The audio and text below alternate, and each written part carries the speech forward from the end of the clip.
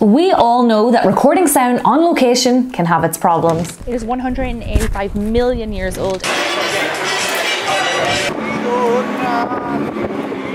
A voiceover video is the simplest way to get around this, so I'm going to show you how to create a stunning voiceover video right in your browser. No account required and no need to download any software. If that all sounds good to you, just click the first link in the description to get started.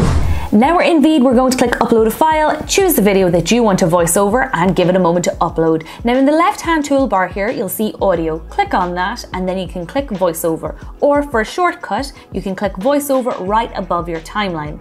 And if you have more than one microphone on your desktop, just click that arrow down and choose your preferred option.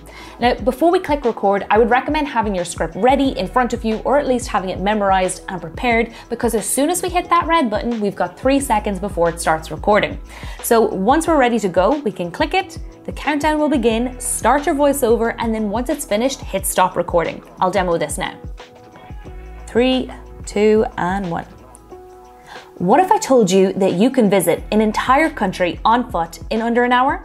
Yes, you heard me right, in under an hour. I'm talking about Vatican City, home of the Pope and capital of Catholicism.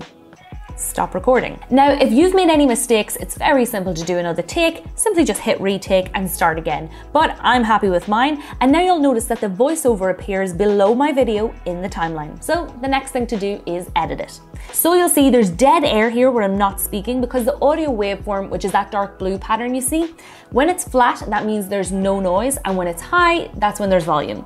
So at the beginning here, there's dead air. To remove it, I'm going to press play, then press pause right before I begin to speak, and then push that voiceover bar over to meet that point. Now drag it over to the start of the clip, and we're going to do the exact same thing here to the end of the voiceover. Now, if your voiceover bar in the timeline isn't selected, just select it now, and you'll see we've got lots of editing options for audio. We can higher or lower the volume, we can fade in and fade out, but I'm not going to use that because I've already removed the dead air. And if you select clean audio, it will remove any background noise, making your audio really clear and really crisp. And we can also choose to speed up or speed down our speech. Now I'm happy with my voiceover, it's time to render and export it. So just click export in the top right hand corner, choose your render settings and hit export once more. We're going to give it a moment here to render. Once it's finished, watch it all the way through once. Make sure you're happy. What if I told you that you could visit an entire city on foot in under an hour?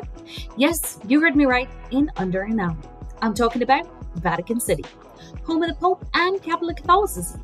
And now that you're happy with it, all that's left to do is hit download and download MP4. And that's it. That's how to do a voiceover on a video. I really hope you found this video helpful, guys. If you did, go on and give us a like, subscribe for more editing content, and leave me any comments or questions down below, and I'll get back to you as soon as possible. Thank you so much for watching, and I hope to see you in the next one.